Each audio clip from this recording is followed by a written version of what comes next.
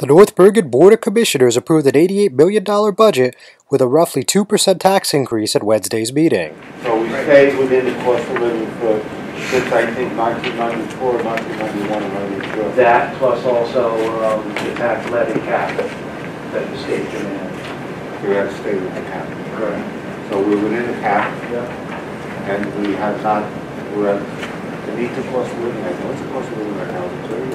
It's a tough calculation now because there's arguments over whether fuel should be included or whether it should not. Without fuel, it's back to the numbers that we used to see.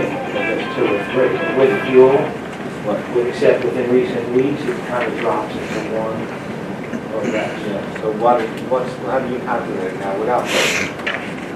Well, the different indexes, you go online and they'll tell you, without fuel, this is what it is. We're within the cost of living. I don't think too many people would say, roughly 2%. That's about where we're at. Maybe normally between 2 and 3%. Right. Well, it's just it's a variable. One day it's good, and next year it could be sky high, and the cost of living could be 4%. Right. So, whereas our numbers we'll say we are where we are. It's an $88.4 million budget. Represents a very slight tax increase of about 2% or $75 on the local portion of the tax rate. Pilot revenues are up.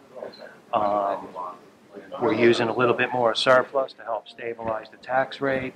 Some appropriation challenges have been health insurance increases to 7%. We're also decreasing some of our municipal pool membership fees to give breaks to the residents.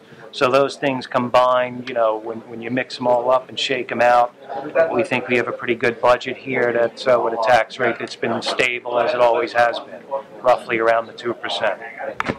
So the 2% you're saying really is just inevitable due to the cost of living, would that be fair to say? I would say increased costs, the obvious ones, health benefits, unclassified items such as gasoline, which has increased. Utility prices are up as well. But we are maintaining our level of services, including increasing our services. We have the track at the stadium has to be repaired, and we're doing that. We're doing the Little League field over again. We're turfing it completely. Our library services are increasing. We cut our pool rates by 25%. So, we're doing what we have to do to keep our services at a high level, and we're doing it without the state aid. We should be getting, there's no reason why North Bergen was receiving about $13.7 million in 2006. And now, since 2011, we're at $7.6 million, I think it is. But it's flat, just flat across the board.